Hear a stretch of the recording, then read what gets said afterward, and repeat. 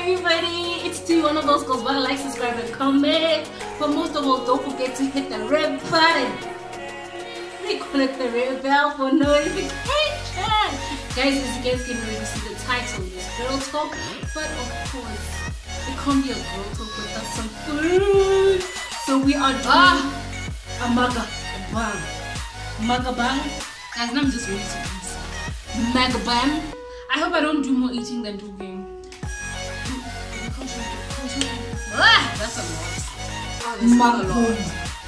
We are eating and talking anything and everything that has to do with the girl underneath the sun and how it feels to be black, young female, living in South Africa.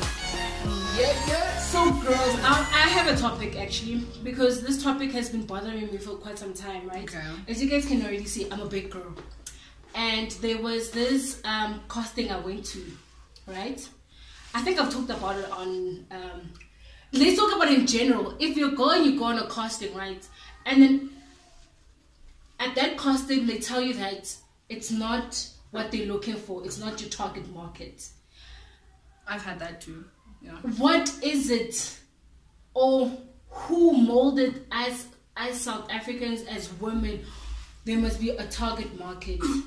I would like to know that. Okay, I feel a vision for a brand is not the same. So you can be someone, you could be something that someone is looking for. You can be something someone is not looking for. I remember this one, I'm not gonna name any companies. So there was this one brand, and I asked them, you know, I'm into modeling, I'm into what, I'm into that, and they told me straight up, you're too fat, you're big.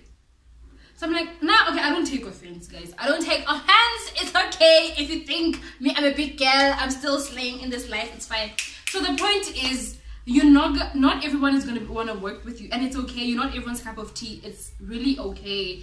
But I've had modeling agencies that felt I'm too fat, and I've had modeling agencies that felt I'm too thin. I think that's another struggle with me. I'm not really okay, I am plus size, but I'm not what they really show now. Yeah, what they describe. Yeah, so I'm a 36, I'm a 38. So usually when you want to go for modeling, you'll be told, oh, it's either you need to gain weight to a 44 or you need to lose weight to a 30. So usually as we really struggle a little bit, but it's okay. But why can't we challenge them, guys? Okay, so let me see if I'm understanding your question properly. I get you said what made people, how can I put it? What's the stereotype? I'm trying to say. I'm trying to understand your question. So are you asking what led to that? Or are you saying why are people focusing on a certain body type whenever there's like modeling, photo shoots and things like that? Yes, like is that what you're asking? Why? Okay, so why do modeling agencies focus on a certain body type? That's what you're asking. Let's go for that. Okay, so I think that's obvious. I don't want to be too deep about it, but I'm trying to be light. So I think for me, it comes a long way. It's not something that just happened overnight. True. Yeah. So, for example, I feel like as South Africans, we've been colonized a lot. So I'm just going to be light about it. So things like having straight hair. You know, as Black South Africans, we've always had like our afros. You know, we've always been simple when it comes to our hair. But we were reintroduced to how women should look, for example. Yeah. So when colonization happened in South Africa or in Africa as a whole, you know, new ideas were introduced. So we had to learn there's something called straight hair. So women started straightening out their hair. We started focusing on certain body types. Whenever there were adverts, we would see like a very skinny girl. So as a person, I feel like we were, what's the word, y'all? Tell us, comment. I don't want to say mold, Yeah. But we were brainwashed. We were made to believe having a certain body size, you are beautiful. Yeah. So if you don't look like that, then you have to work towards looking like that. Don't you think us as women, we trash each other? We do. Because we do. Obviously, if I go to a casting and I'm told by a lady or I'm at a street, and then you should okay, a lady that's too fat, what does that entail as us as like we women, guys? I feel like as women, are we then a threat to each other? And it shouldn't be like. I think to get to this point is a whole lot. I think we can start it at patriarchy, honestly. Yes. It's a whole lot. I honestly don't want to get into that. I just feel like it's a whole system where, okay, let's cut it short to men and women, right? So we can bring it down to, let's start with color. So black men felt small, right? Yeah. They felt small when they were oppressed by these these white men. True. So in order to still seem like they still have power, they had to come and use it or oppress it upon the woman, the black woman. Do you understand? So now women are so bitter that we feel that now because I am this angry woman or I am this hurt woman, I should put it upon another woman. Yes. Do you understand? So we have that. Now we compete about everything, and I feel like if we stood together, life would be so much better. Sorry guys. You know, I saw a post it was trending that the way women love each other when they are drunk in the bathrooms is so beautiful, and if we could actually live like that, life would be so amazing. That's true. So I think we have a long way to go, but guys, let's not just focus on the bad. I think as a nation, we've made a lot of progress because we are now woke, we are more liberal, we now talk, we now express how we feel as women, and I think that has brought some of us together, and you should be positive. I think we're making progress. I think there's still a lot that's especially black women, honestly. Okay, so for me, I understand the whole positivity, but I feel like we should also be realistic. Okay. I get the fact that, okay, we are changing, blah, blah, blah, but we do get women that actually bash other women. Yeah. I feel like a lot of people hide behind insecurities, comments. You know, they would make someone feel small just to make themselves feel good about themselves. Bullies. So I feel like there's a lot of bullies out there. Yeah. You know, you would find, for example, a skinny girl feeling small about being skinny. There are actually skinny girls that actually feel small. And then you would find that they would find a woman like Tuelo, a full-figured, you know, confident woman, and they would say things like, oh my gosh, you should lose weight, this is how you should look. Or, you know, whatever dress that you're wearing looks good on a skinny person. Yeah. That doesn't make them confident. True. That's why I always say there's a difference between being confident and being arrogant. Oh, yes. So there's a slight difference between confident and being...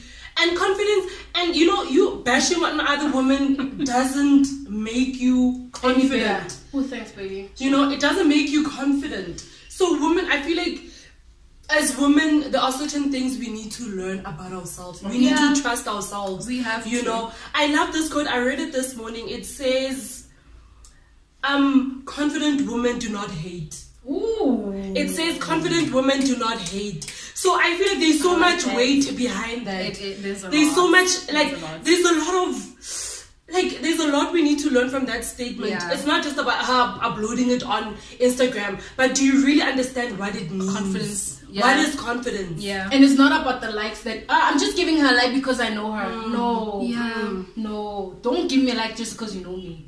And then getting few likes, and getting few likes doesn't mean you're not beautiful. That's another thing. Guys, can we please stop finding validation on social media?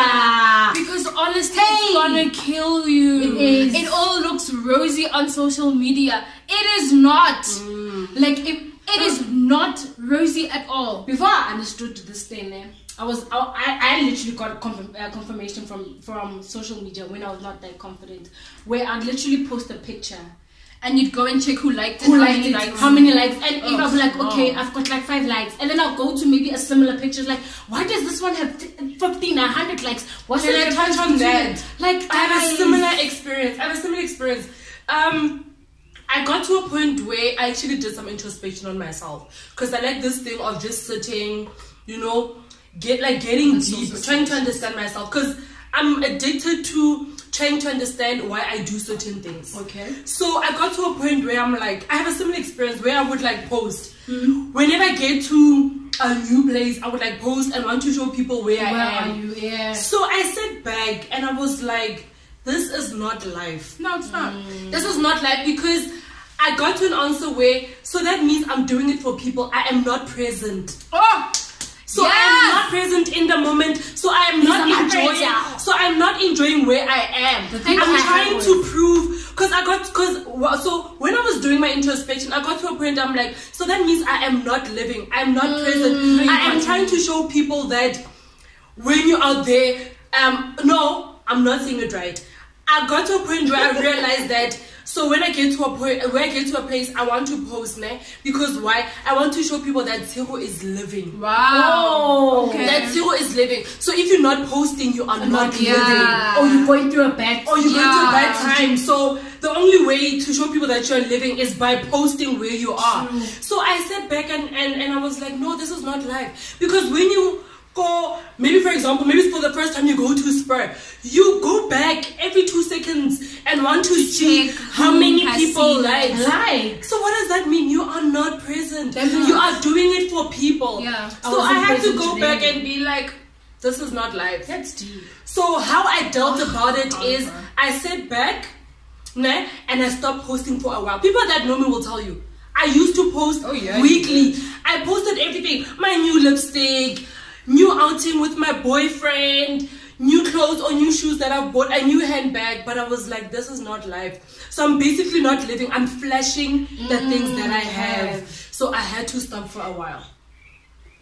But another thing I had to stop for a while. Guys, another thing is, we're not saying if you're posting it's wrong. Yeah. We're not saying it. We're not. It's how it happens. It's how you do it. It's how you do it. So if you're showing it because you want to flash, okay, let me not say that. People are gonna attack us, guys. No, to say it. I think, do you post? Not personally, I don't want anything about my life anymore because of I've built my brand. Well, I'm building my brand online, and I'm okay with people just seeing Belva and nothing else. And that's it. You don't need to see anything about my relationship, anything about family, but it doesn't mean we make it look rosy. If you come to me, I'll be honest, is business easy? No, it's not. But we continue and we. Yeah, but can I go back to what she said?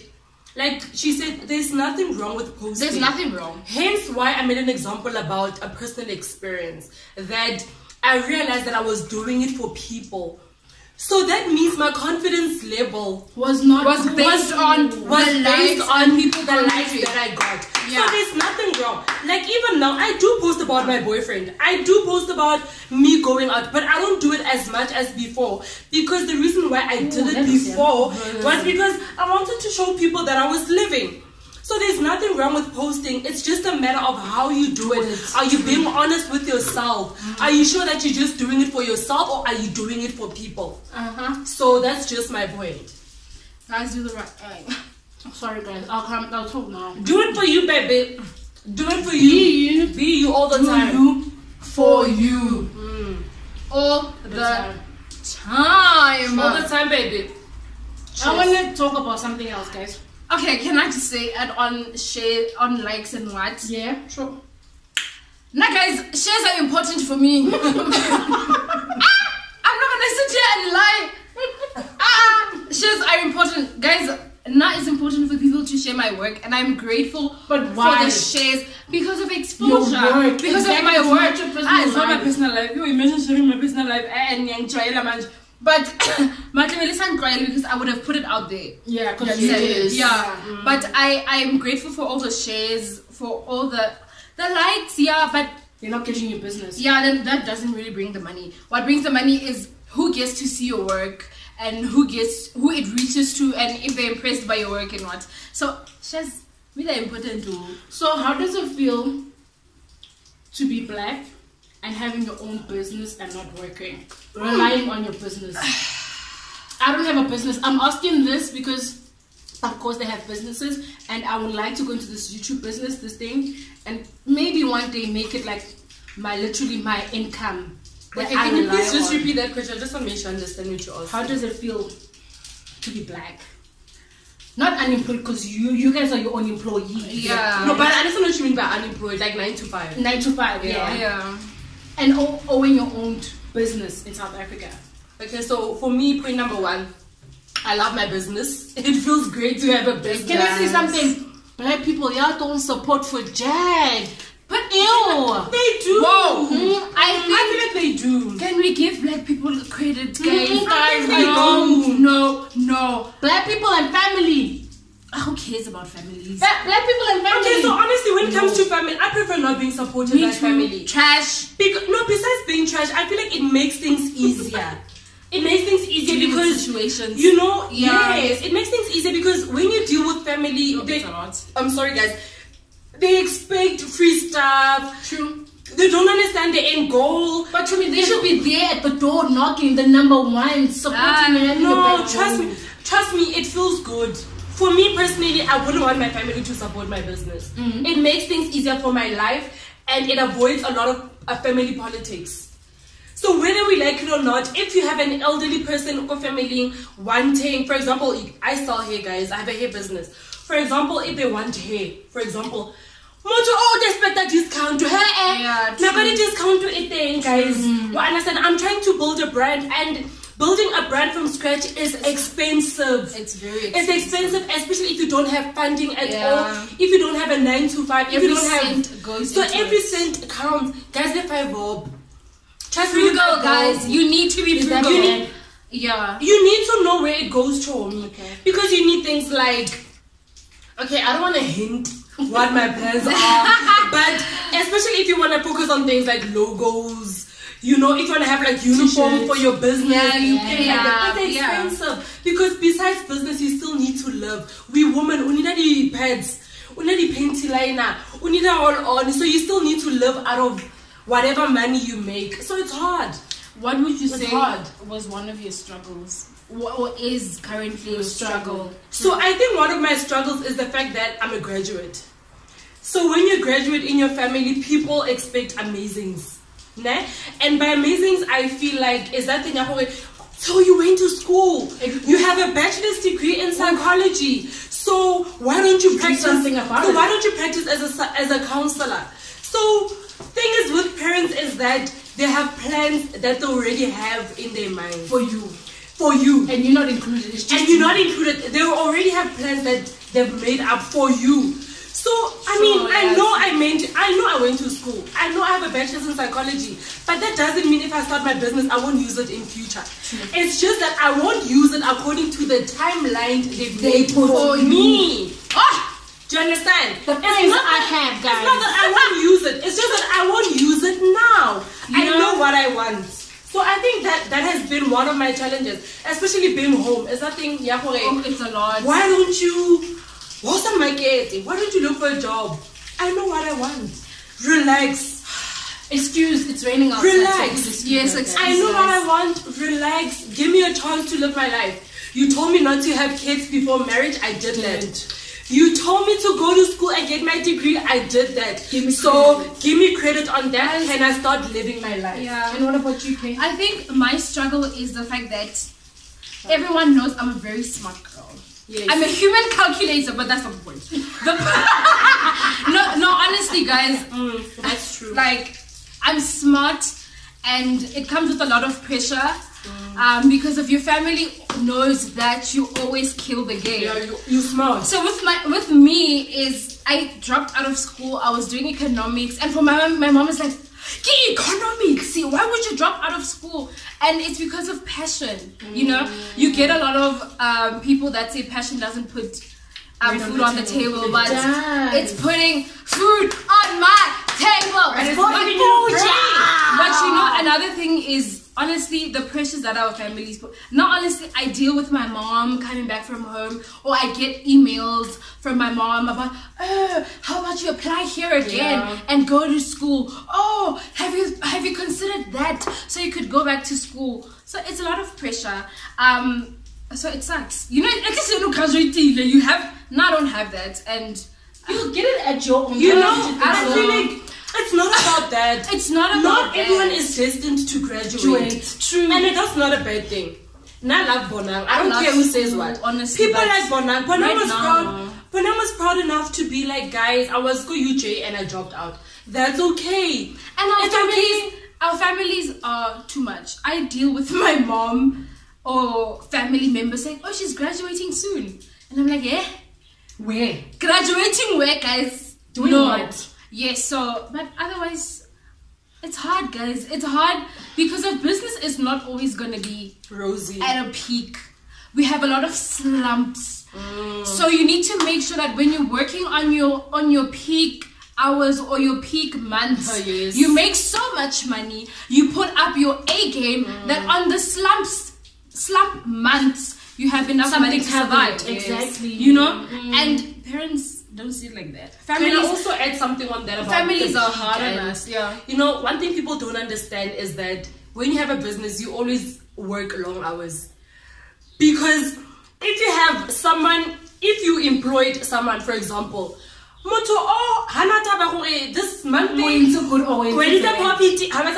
salary, and that's fair. That's fair. Do you understand? So when you own a business, you work twice as hard compared to when you employed for a business, because you always need to make sure with the sales detail, you are marketing enough, you are advertising enough, so you basically work twice as hard. And you know, another thing I think I face in business is a lot of people come to me, like I'm starting to get recognized, like, you know, I'll be walking down the street and someone will be like, oh my gosh, you're the lady that did that, you know. But I think I haven't reached the type of marketing I want. And with marketing, there's a lot of strategies that I'm not going to go into that you need to consider. Which marketing strategy do you think you want to take that is going to work for your brand? And I think I'm still trying to find that. I think I'm starting to find my niche and what I'm good at and just stay at it. But still, I think people in places haven't seen me yet. But I'm coming for y'all. And I'm coming for everything. There's a quote that says, every door slammed. Yeah. I am coming for the building. Not the room! I am coming for the building. Nice. From top to bottom. Honestly, it's rough. But I was going through a crisis. I think it was a week ago or 2 weeks ago. And I didn't post on YouTube. And I was like, okay, I don't have content. And I told my people that every week I'm going to be posting. And I'm going to be crazy and I'm going to be funny. But I wasn't that week. I was not in the mood of posting. I was not in the mood of sharing whatever I was going through. And it's okay. Is it? It's okay. That's what I wanted to ask you guys. It's okay. Like, I feel like I'm going through a crisis where I want a new portfolio for my modeling. I want my equipment for my YouTube to be proper and standard. Where I'm at a stage where, should I post this YouTube channel thing? You know, should I just wait just because I don't have A, B, C, D, E, F, G, and I just work at a 9 to 7? Should I put a hold on my dreams just because? No. No, I would advise you to do that. You know what, ne? It's okay to have weeks where you're not inspired. What you're building on YouTube is not what's the word? It's not people that are looking at your content like that. You know, this is a family that you're building. And it's okay to be honest with them. Hey guys, last week I was not inspired. Last week I was down and I was down. And it's okay. It's okay not to be inspired. Then I finished the whole week. I did, I think, 4 looks. I filmed 2 times and everything just looked horrible. And it's okay, I didn't put out any content. And it's okay, guys. People need to understanding. There are people that are going to come for you. But just let them, I block you.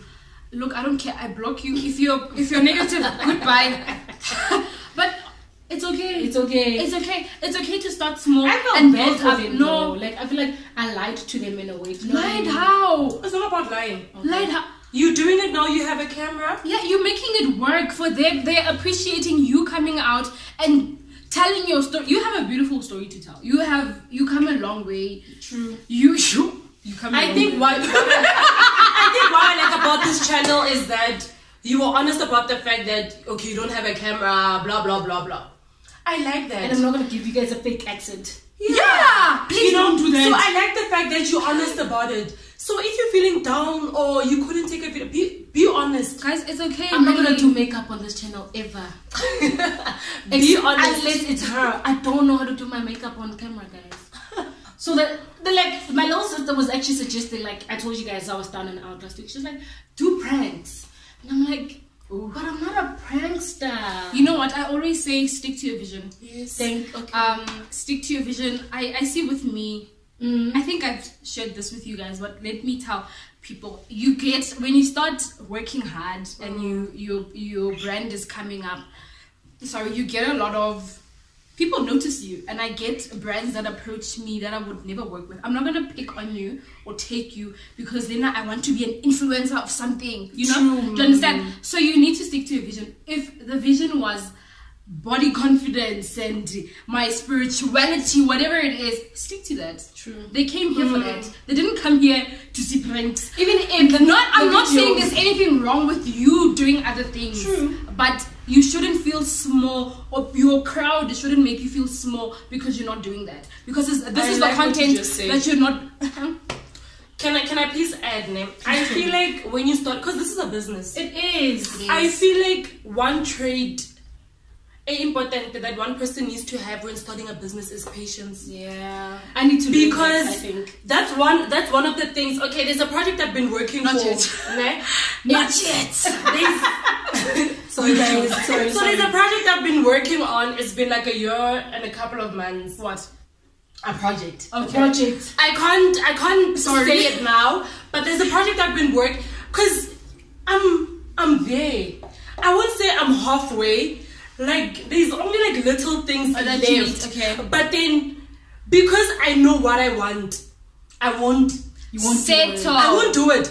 I won't settle because I know what I want. So one thing I've learned is that patience. Be honest with yourself. Stop comparing your business to other businesses. True. Because you don't know how people started. I know I started on a zero.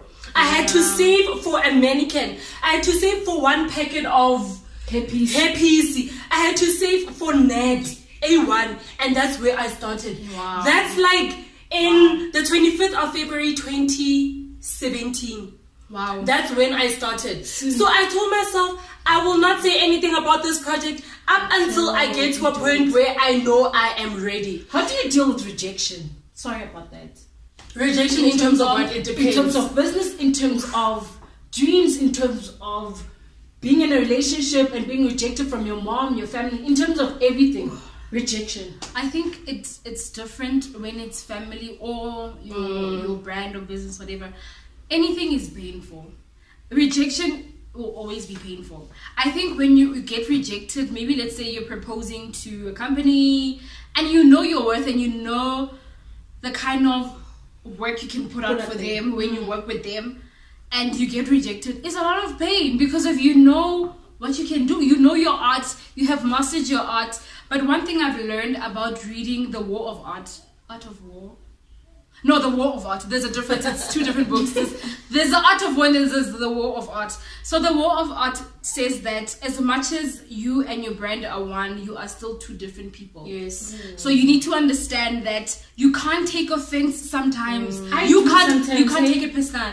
Because of you, as much as you're building her and you're building this Dewey brand, when you get rejected, it mustn't kick you so much that you can't wake up the next day and you can't face life. So your business or your brand is one entity and you are another. And then when it came for you? I think for me, there was that incident that happened in December that actually opened my eyes. I don't want to lie, I'm a very patient person. I'm very patient and I'm very loving. So I was exposed to a situation where I was pushed too hard to a point where I didn't like it. So that's where I learned her art is not. I don't mind. Okay. So what happened was I had a client, right? So I made 2 weeks, if not 3 weeks for her.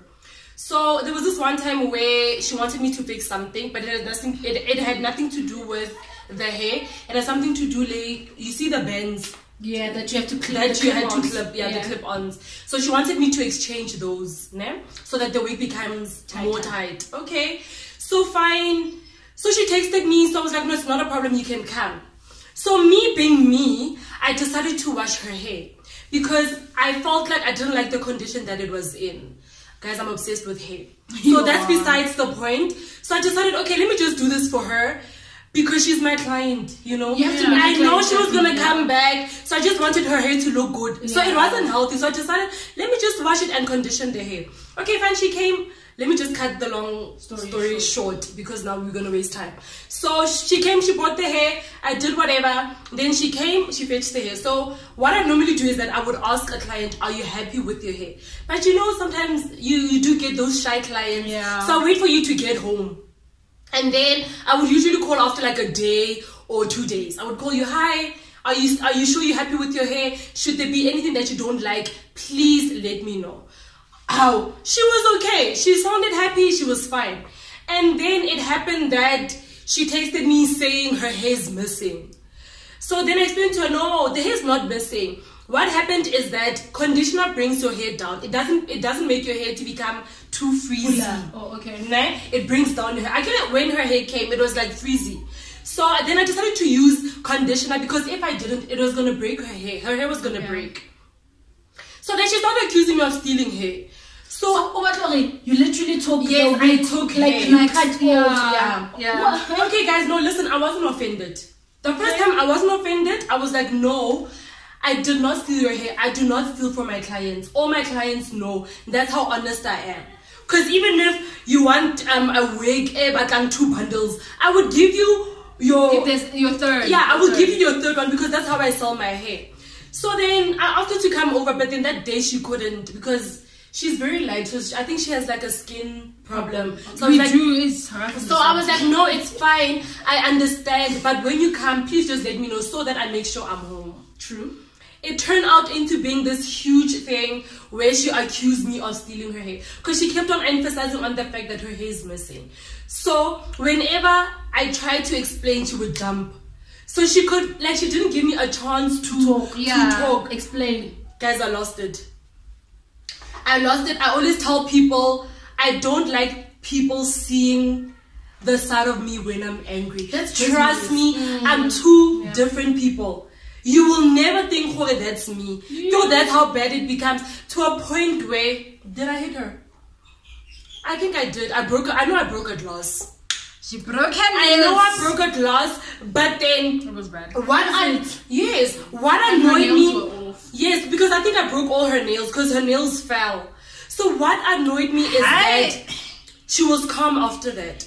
But then I realized that she was influenced. Yeah, she was. She was influenced. So when she saw that side, she didn't expect it. She was expecting that soft, sweet Tshego, the forever smiling Tshego. So she probably thought that she was gonna accuse me, and I was probably gonna give her another bundle, and life was gonna go on. But then she came on a bad day. So from that, I learned what happened was not right. Yeah, it was not right. She was a client. As much as she was wrong, she's a client. I am trying to grow something.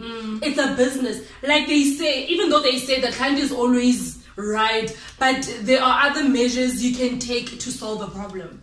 But then it got to a point where I made it personal. I let it get to me, which was wrong of me. Because like Kia said, when you have a business, hair art is hair art. Tshego is Tshego. So when I get into business mode, I am not Tshego anymore. I am hair art. True. It's hard. Did she apologize though? No, she did. Okay. And I also apologized. Okay. I also apologized. I was like, you know what? I'm sorry, but I was pushed. Okay. And me saying that doesn't make it right. Yeah. I was pushed, yes, but it does not make it right. I am handling a business, and would you ever do business with her again? I don't think so. Okay. One thing about me is that it's hard for me to forgive. I don't know how to forgive. Okay. I always tell people I don't know how to forgive. And it's hard for me to look back after something like this has happened. Because it pushed me to a point. There was a point in my life where I actually went to counseling because I wanted to understand myself. So those are one of the things I dealt with in counseling. Anger, getting angry, things like that. So I felt like she took me back. She took me back to that dark place that I didn't ever want to see in my life. So all my life, I've been this patient person. So now she took me back. So it's going to be hard. And you know what? I still like her. She's a very nice girl. She's a very nice girl. I don't know what happened. We all have bad days. But the truth is, I don't know what forgiveness is. I don't know how to forgive. You learn it through me. I'm positive. Yeah. That's something I want to work on, but I don't know how to forgive. And as much as I said, okay, it's fine, I'll forgive you. It's like I you didn't mean can't it. forgive. I'm not patient. I don't know how to I forgive. guess we all not perfect after all. No, we're not. We all. Hence, I said in our previous video that we don't have a manual to how we need to live our lives. So in most aspects, we have to learn, Adapt. Exactly, we have to adapt. So it's a process. It's a process. But but overall, I learned a lot from that experience. Yeah. I've learned that hair art is hair art. Yeah. Tshego is tshego. Separate your brand from yourself. Yes. It's as much as we were on rejection. So as much as you get rejected or what, something or go through experiences like Tshego went through, you just need to consider the fact that you've built this brand and you can't just let it go down the drain. Because girl, you cannot, oh boy, you can't afford Because of a misunderstanding. Because of a misunderstanding. I uphold my brand too high and no. Oh my God, that was You really? It was delicious.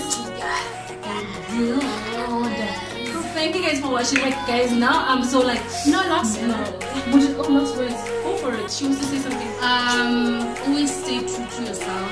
Stay on your knees and continue to be humble. Last words from me, your dreams are valid. And last Your dreams are valid. and last words from me is do you hold. It's lots of love. It's a pyramid skills. One of those girls. Like, subscribe, and comment. But most of all, Don't forget to hit the subscription. guys, I love this. I think I'm gonna be here very often. Very, very often, Jim. No, I'm not going Sizodla futhi. Thank you guys for watching. Much love. Love you guys. Bye.